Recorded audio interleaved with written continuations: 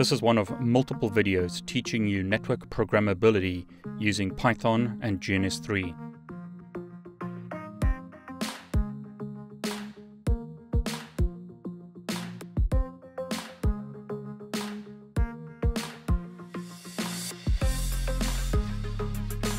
In the previous video, I showed you how to use Netmiko to configure a single iOS vSwitch in GNS3. Now we'll extend the topology and configure 3 switches. So I've got 3 switches booted and configured for SSH in GNS3, and I can now configure them through Netmiko. Netmiko makes it easy. This is the configuration for switch 1. Here's the configuration for switch 2. Here's the configuration for switch 3.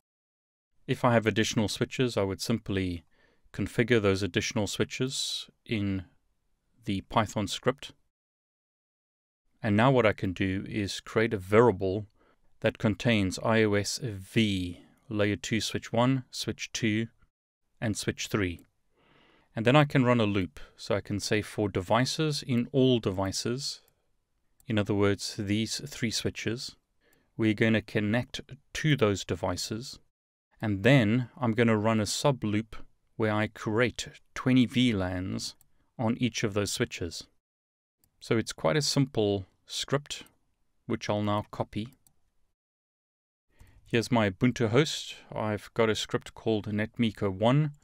So let's create another one called Netmiko2, and I'll paste that script in. The script is once again available on GitHub, and I've referenced it below this video. So there's the script. Now before I run the script, I'll reduce the number of VLANs to 5 so that you don't have to watch me wait for the VLANs to run. So now Python Netmiko2, before I run the script, let's have a look at the VLANs on switch 2 as an example. Show VLAN brief. Switch 2 only has the default VLANs configured. Switch 3, show VLAN brief, only has the default VLANs configured. Switch 1 was previously configured, so it has more VLANs, so show VLAN brief. Notice it has 30 VLANs configured.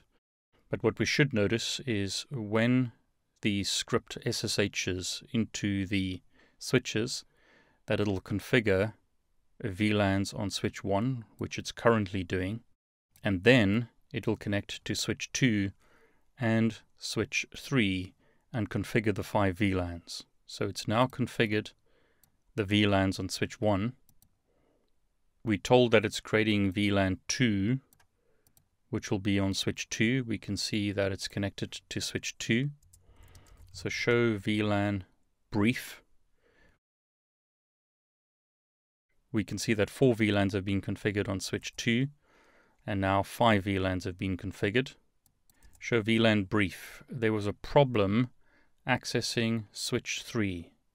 Notice there's a traceback saying that there's a problem on switch 3. So let's look at the code and make sure that everything looks good. So that all looks the same. Can we ping 192.168.122.73? Yes, we can, but perhaps SSH hasn't been enabled properly on the switch. So let's SSH to 192.168.122.73.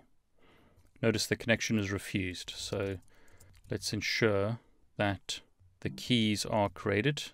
So crypto key generate RSA. Let's try and SSH again. Notice we are asked whether we want to log in, and we can access the switch. So let's run the script again and make sure that the VLANs are configured on the 3 switches. So it's currently configuring switch 1. I'll speed the video up so that you don't have to watch it cycle through the VLANs again. It's configuring switch 2 at the moment, and now it's configuring switch 3, so show VLAN brief. You can see 4 VLANs configured, 5 VLANs have been configured. So the script has successfully configured 5 VLANs on the 3 switches. So it was as simple as that to configure 3 switches with VLANs using a very basic Python script. Now again, these scripts can be optimized, but at this point I simply want you to see that it's possible for you to configure network devices using Python. It may sound really complicated and very difficult, but actually it's not. I hope you enjoyed this video.